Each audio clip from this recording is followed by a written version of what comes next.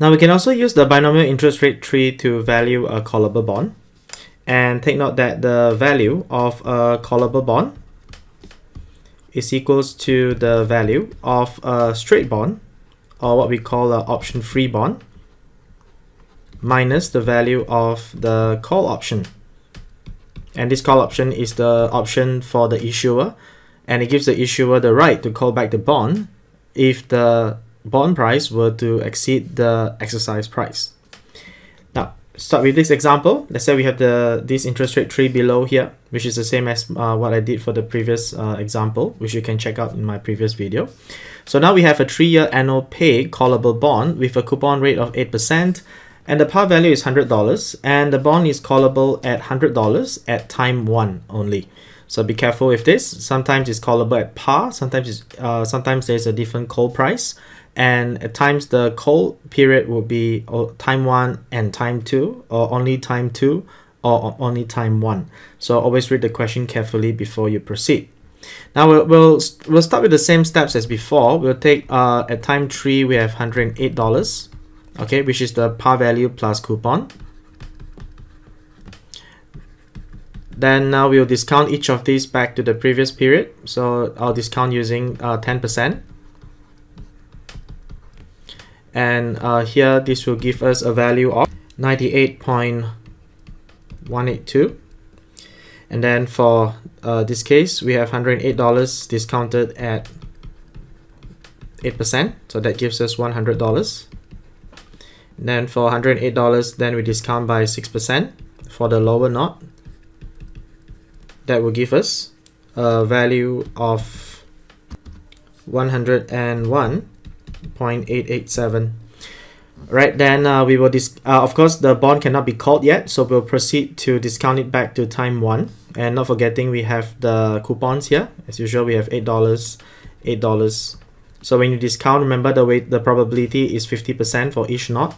So when I calculate the value of the bond at time 1, I'll take 0.5 multiplied by these two values. So there will be 98.182 plus 100 plus the coupon of $8, and then we discount it at 7%. So that gives us a value of $100.85. And then we do the same thing for this knot. So we'll take the 0.5, okay, multiplied by these two values, 100 and 101.887. Then we add in the coupon, okay, which is this coupon here. Then we discount it at 5%, so that will give us $103.756. Now in this case, because the bond can be called at time 1, we need to check if any of the price here exceeds $101. And we'll see that it's only for the lower knot that is more than 101. So this is greater than 101.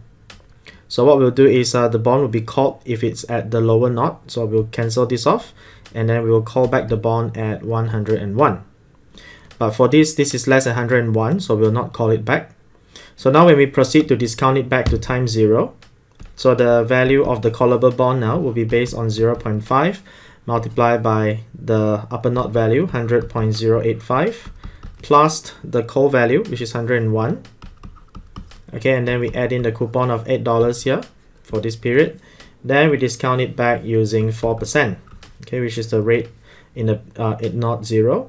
So that will give us a value 104.368. Now this is the value of the callable bond. Now if we were to do this calculation without assuming a call option, which was what I did in my previous video, the value of the option-free bond would have been 105.693. okay, so this is assuming it's an option-free bond, and this is for a callable bond. So when we take the difference between the two values, we will get the value of the call option. Okay, so if you are required to calculate the value of the call option, take the value of the callable bond, okay, and then subtract it from the value of the option-free bond. So that would give us 104.368. So $1.33. Okay, so this is the value of the call option, and this is the value of the callable bond. So just be careful, check what is the call price and what is the period where you can call the bond.